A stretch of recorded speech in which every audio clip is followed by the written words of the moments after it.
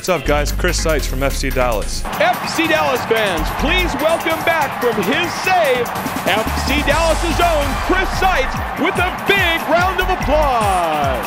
Have you filled out your bracket? I'm about to fill out mine, and I'm going with mascots. To the middle! Oh, save! Wando was right there, and Seitz denies him. Due to the Jackrabbit's speed, I'm going to take South Dakota State over Eastern Illinois.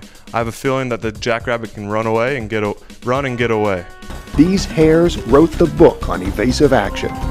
Next up, we have the Bethune-Cookman Wildcats versus the Coastal Carolina Chanticleers.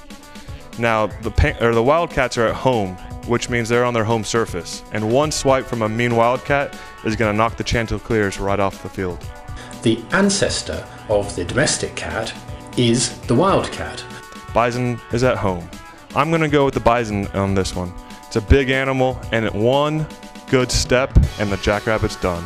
The adult's focus is now set on a ruthless competition. We have the Wofford Terriers versus the New Hampshire Wildcats. The old classic battle between dogs and cats. I'm a dog guy myself. Next up, we have the Georgia Southern Eagles versus the Central Arkansas Bears. I'm going to go with the Central Arkansas Bears on this one. They have mean claws, and one big swipe is going to knock the eagle right out of the air.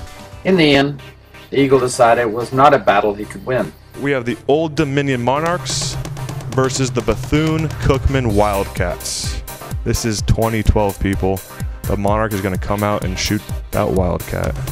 As I said before, I am a dog guy. He's going to bite the bison's ankles, and he's going to hit the ground hard. We have the Central Arkansas Bears versus the Old Dominion Monarchs. It's being played on the Humans field, but I think I'm going to take the Bears on this one. We had someone that been attacked and bitten pretty badly by a bear. Big semifinal matchup. We have the Wofford Terriers versus the Central Arkansas Bears. Now, although I am a dog person, the bear is going to kick some butt today. Park officials say they will not try to capture or kill that mother grizzly bear. Now, I don't know about you, but I've never heard of a sea wolf in my life. I'm taking the Wildcats in round one. We have the Wagner Seahawks versus the Colgate Raiders. Now, if it were me, I'm going to have to go with the Raiders on this one. Just too mean and vicious. All right, next up, we have Montana State Bobcats versus the Villanova Wildcats. Now, it's a classic cat versus cat matchup, but let's be honest, the Bobcats are at home, and they're on their home territory. Bobcats are opportunists and will try to kill almost any prey available. Now, the Bearcat is mean and vicious, but the Mustang is just going to run and trample it. Now, the Redbirds are going to be pretty passive, and the Mountaineers are going to trample all over them. These Raiders are not going to be able to handle the talent of these mean Eagles. It swoops in for the kill. Now, when Mustangs get together and they're all on the same page, they run over people. Sorry, Bobcats. Mustangs next round. Eastern Washington Eagles. Eagles are sharp talons. Mountaineers are not going to be able to handle it. They're going to do exactly what happened to the Raiders. Get beat up. The Eagle can't afford any mistakes.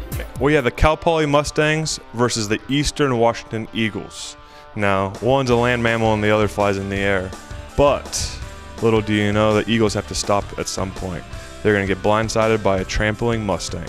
Mustangs to the finals. Huge final matchup. Central Arkansas Bears versus the Cal Poly Mustangs from San Luis Obispo, California. My hometown. Now, a group of Mustangs, all working together, are going to trampede over those Bears. Sorry, Central Arkansas, but Cal Poly wins the final. Come to our stadium January 5th, 2013 to watch the Cal Poly Mustangs take on Central Arkansas Bears. Well, hopefully,